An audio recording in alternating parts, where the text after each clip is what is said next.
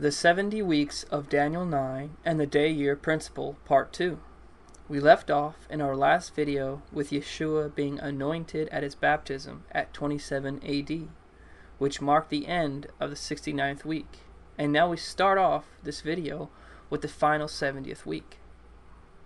Daniel 9 verse 26. And after 62 weeks shall Messiah be cut off, but not for himself. Verse 26 says that sometime after the 69th week, the Messiah would then be cut off.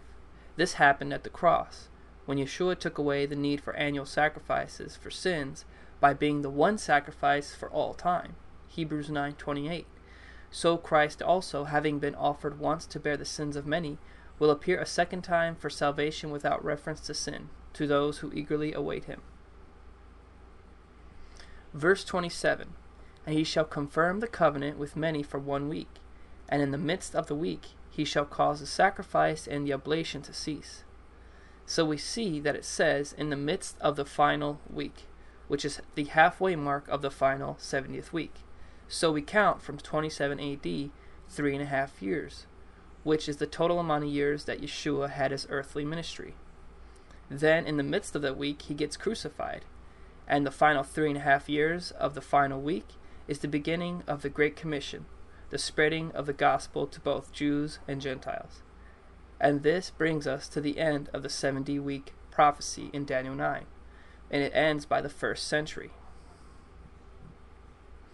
After the completion of the 70 weeks, we go back to look at verse 26. It mentions the people of the coming prince, which is the Roman army, which did destroy the city and the sanctuary.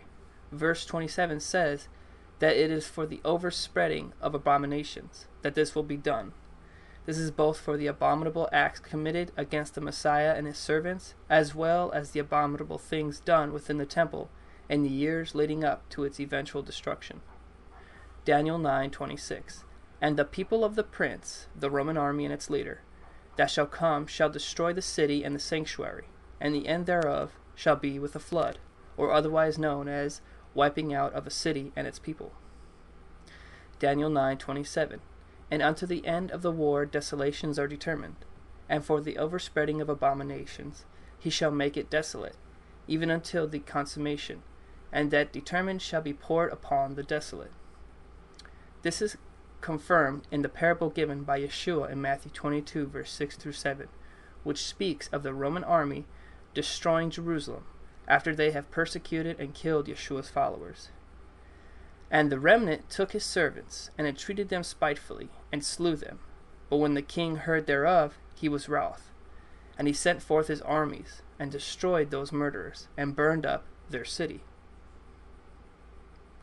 This concludes the 70-week study of Daniel 9 and the biblical historicist interpretation with the use of the day-year principle.